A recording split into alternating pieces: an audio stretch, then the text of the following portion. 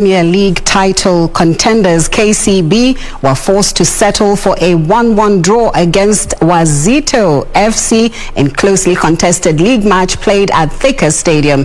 Elsewhere, Kariobangi Sharks humbled Vihiga United 4-0. Wazito FC scored the opener in the 33rd minute through Michael Owino after connecting a cross from Noni Onyango.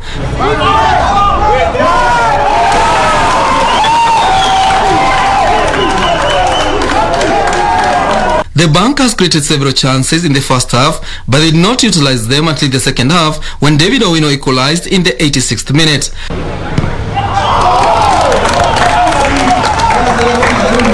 For us, we are just taking one match at a time. Why? Because we have like 8 more games. 8 more games. That's 24 points to play for. So for us, we are not worried that we've managed to drop another 2 points today.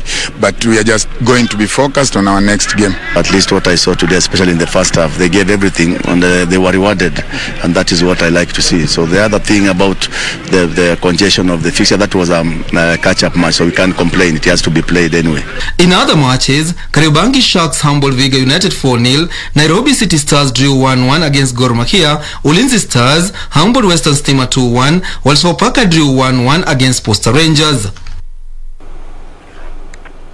The 30